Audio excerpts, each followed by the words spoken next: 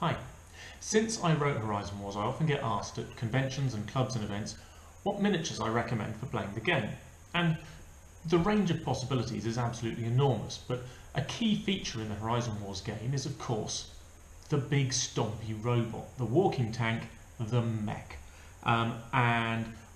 Although it's not essential to play the game to have mechs, it's certainly a big part of the flavour of the game is including these classics of speculative fiction, pushing it to call it science, I think, speculative fiction, to include them in the game. So what I've done today is I've assembled a selection of miniatures that I consider to be good examples of miniatures you can include in the game. Now, I've gone out of my way, as you can see, not to put these miniatures together. I'm going to show you some photos from the manufacturers of completed examples of the miniatures, but what I'm going to look at is both the range of price and quality and different materials in which mechs are generally available. So I shall push these aside. Here's the first we're going to look at, and in fact, as you may notice already as I open the bag, this is not one mech, but three. These are Kirin mercenary mechs from Brigade Models. They're quite a recent release from Brigade, and as you can see, they come in a pack of three that Brigade call a Lance. Oops. And they are, each one is a simple three-part miniature. So you've got one mech and two weapons. And the pack comes with three separate weapon types. We've got a Gatling cannon, some sort of energy weapon, and what looks more or less like a rail rifle. So simple miniatures to make. They're sculpted in the 6mm scale, although there's nothing about them that could stop them being smaller. They could be very big mechs in 3mm or 2mm, or they can just be relatively small mechs in 6mm. I would consider them in Horizon Wars to be sitting at around the Presence 1 sort of size, so right at the bottom of the scale of mechs, but your mileage may vary. These casts are a little flashy, as you can see. There's a little bit here, flash, that's going to need to be cut off. Some has already fallen off the miniatures. The mould lines are relatively distinct, nothing that was going to be too difficult to get rid of, but they're certainly visible here and there on the flat areas. There's nowhere though that the mould lines are going to present a problem cleaning them up. There's nothing of the detail that's being severely obscured, but it is across the top of the mech, across the missile pods and the shoulders. It's certainly visible. I suppose to an extent I would say this example that I've got here from Brigade Models is poorer than their usual casting quality, but only by a fraction. And you can also see in the detail, the kind of, the texture that we're getting on the surfaces here is kind of dimply, and that says to me, as I know, that these were designed as 3D models. They were then printed, they were then cleaned, and they were then cast. And I know that the original design for these was intended to be 15mm scale, so it's a good nearly 3 times as large as these, and so that the detail has been substantially reduced for the benefit of casting at 6mm. It's a nice little miniature, there is nothing wrong with it. You'll see that there are no bases included, but if I show you an example of the assembled and painted Kirin mercenary mech from Brigade Models, you'll see that basing these is no particular challenge. Now, the Kirin retail at £8 for 3, or $10.30 at current exchange rates, not including postage. The style and technique of them is very realistic. That squat leg with lots of clear suspension built into it, a pilot's portal, no manipulator arms. There are 2 missile pods and 2 weapons, and a small machine gun of some sort, it looks like, on the front of the pilot's cockpit. So this is definitely a mech built with a more realistic vision of stompy robot walkers than a lot of manufacturers. So that's Brigade models and the Kirin Mercenary Mech, £8 for 3 or $10.30. The next miniature we're going to look at is this one. This is from another UK company called the Iron Age, and as you can see, came to me in a plastic bag. Just the one mech this time, much bigger than the Kirin. Let's have a look. So it comes as a body, 2 arms, 2 legs, and a pair of feet. What's to say, and a 50mm base I should add as well. What's to say about this? Well, obviously it's much larger than the Kirin, but this is intended to be a 15mm scale mech. There is nothing about it that means it couldn't run larger. It could quite comfortably be a sort of a war droid for 28mm. It could equally comfortably be a large mech at 6mm or a really, really large mech at even smaller scales. This particular mech comes in 3 versions. This version is the alpha version, which comes with a cannon and a fist and a pair of feet there. I'm pretty sure it must have fallen out of the bag somewhere. There is also a missile pod that comes with this piece. I'm sure it's in my collection somewhere, but it's been mishandled.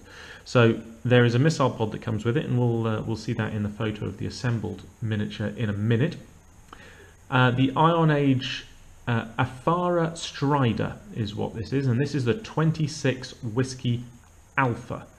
I've also got a Charlie type, but by and large, this what you see is what you get. It's a very retro style, both in terms of its styling and in terms of its sculpting method. You can see very clearly that this has been hand sculpted, probably in green stuff or similar modelling putty, and then cast in white resin. The casting quality is very good. There is a mould line, but it's not distinct.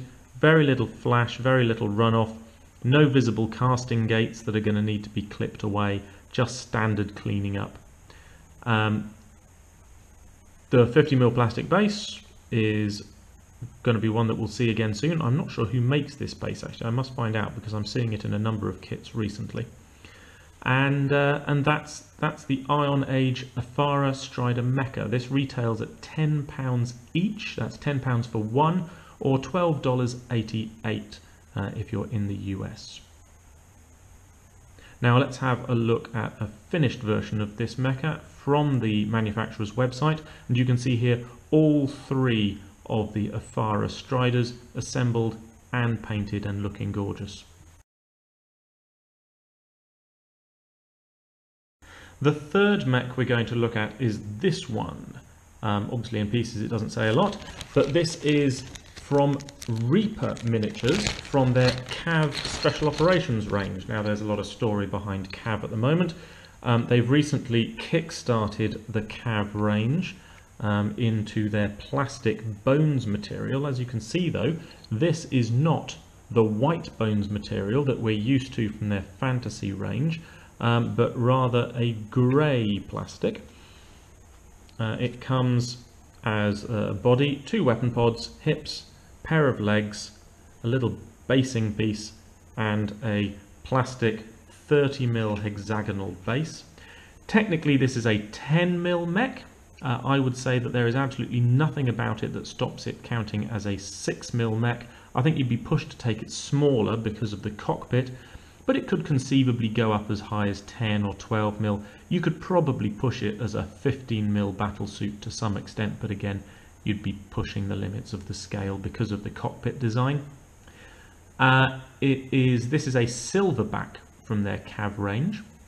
It's made from, not only is it quite a chunky style, but it's quite a chunky plastic material. Now the last time I saw this, not in bones, but was actually in the Privateer Press Grind miniatures game. When they tried out their plastic miniatures for the first time, they used this style of plastic, and it had an identical system of locking points to make sure that you put the right pieces in the right place. And in fact, these locking points are so good that you can put this mech, he says confidently, you can put, oh there we go, you can put this mech apart together quite easily without any glue at all.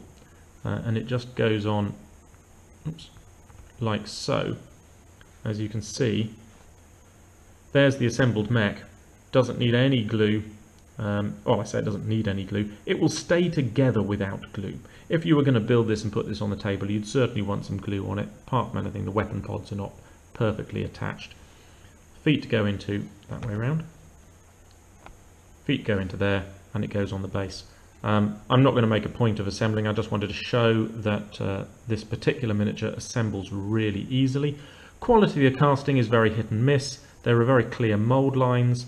There's a casting gate quite visible on the front here. You can actually see distortions in the plastic here, and on the backs of the missile pods the plastic is quite clearly distorted. Whether that'll clear up once it's painted, I'm not sure. These miniatures retail at $5.99 each. That's £4.65, not including postage. There is a good company in the UK called Miniature Heroes that does imports from the US, and particularly imports Reaper miniatures. So if you're looking for this miniature in the UK, I would definitely start with miniature-heroes.co.uk.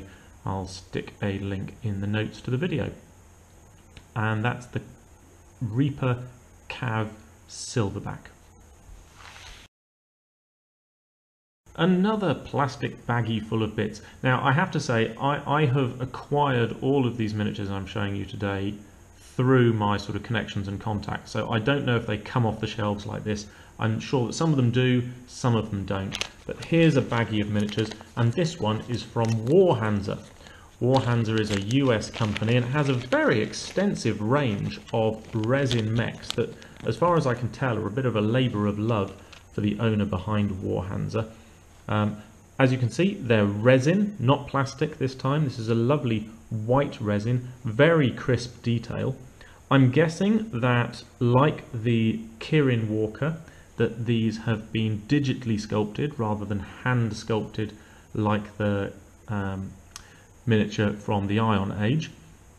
As you can see, it comes in 2 arms, 2 legs, body, and a clear plastic hexagonal base.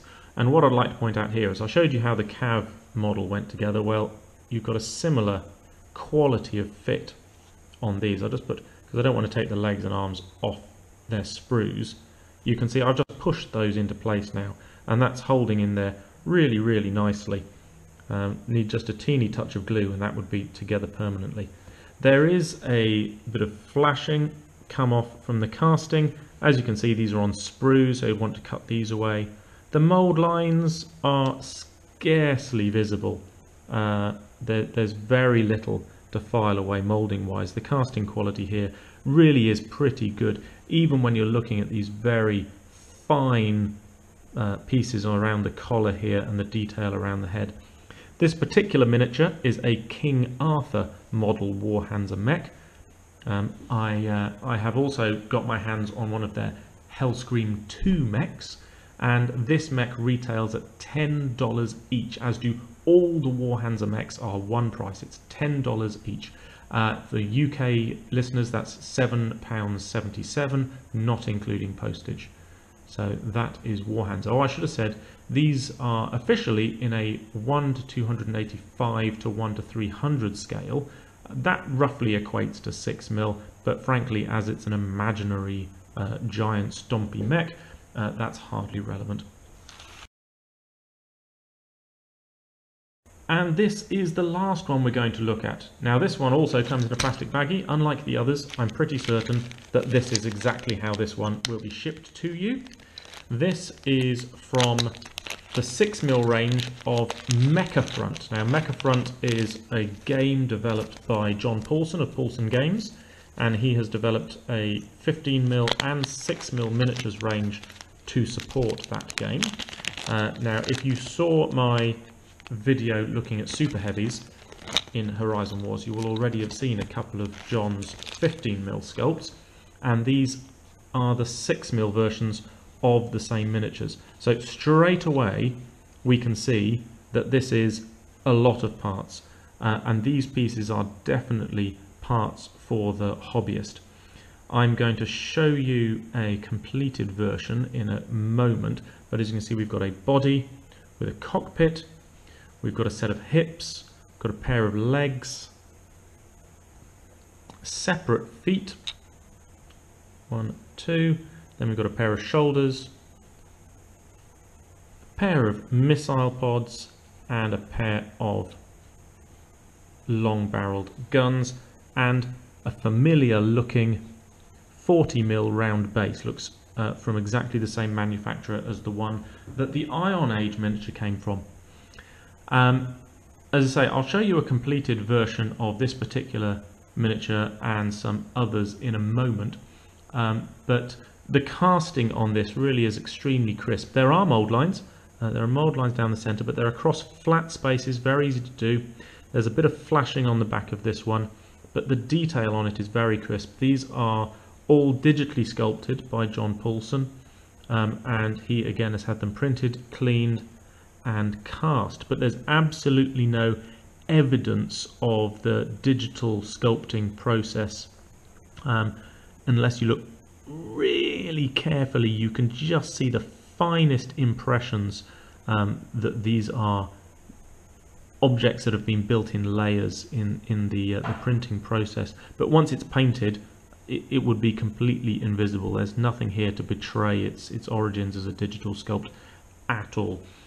I'm a big fan of this particular range, but they're not cheap. The Mecha Front miniatures come in at $12 each for the one that I'm showing you here. Their largest model, the Lynx, is $14, and that comes in at £9.32 for the example that you're seeing here, or $10.87 for the Lynx.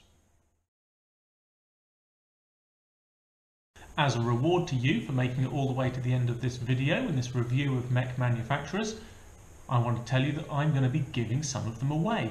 I have 4 of John Paulson's Mecha Front 6mm mechs to give away, and I have 1 Cav Silverback to give away. So if you'd like to win one of these mechs, what have you got to do? It's really simple. All you've got to do is comment on this video and subscribe to the Precinct Omega channel. If you're already subscribing, fantastic.